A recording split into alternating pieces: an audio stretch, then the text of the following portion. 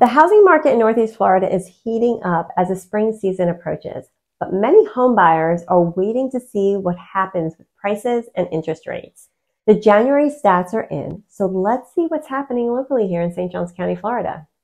Hi guys, Kim Devlin here in beautiful St. Augustine, Florida. Thanks for tuning in. If you have any questions or need any assistance with real estate or navigating the area, reach out anytime. You'll find my contact information in the description, or you can feel free and leave a comment below.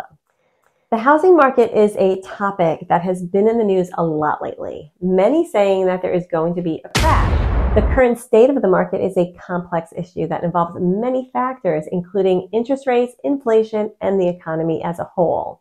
One key factor affecting the housing market is interest rates, which are set by the Federal Reserve. When inflation rises, the Fed typically responds by raising interest rates to try to slow down the economy and reduce price increases. However, this can have a negative impact on the housing market, as higher interest rates make mortgages more expensive and can lead to a decrease in demand for homes, which is what we have been seeing here in St. Johns County, Florida since the fall. This decline is continuing to level home values. The median price for single-family homes fell slightly by 3% from December to January at $525,000, but is up 9.4% from this time last year. The ratio of active buyers to active sellers is the most important determinant of housing prices.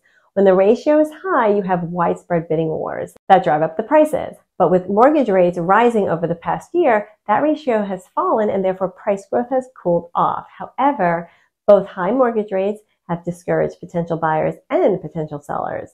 This shift in the ratio of active buyers to active sellers has only resulted in a deceleration of overall home price growth, not a full reversal. Median days to contract is up 140.9% from a year ago at 53 days, while closed sales are down 33.9% from a year ago. But this makes sense to me because buyer activity is down due to the higher rates. Inventory is up 190%, but it is still low at only 2.9 months, so it's still very much a seller's market.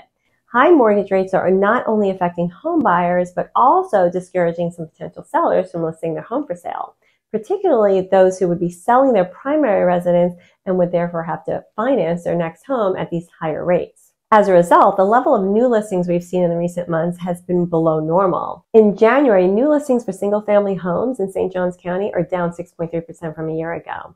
When looking at active listings, we did see a 114.6% increase from a year ago at 440 new single-family home listings. However, these levels are still well short of the pre-pandemic levels. And in most parts of Florida, we were considered to have an inventory shortage before the pandemic.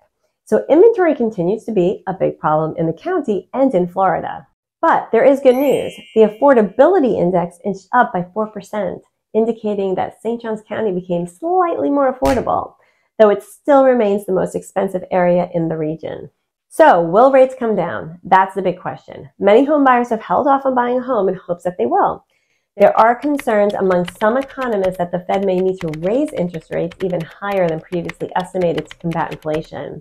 This could lead to a further slowdown in the housing market and potentially cause a recession.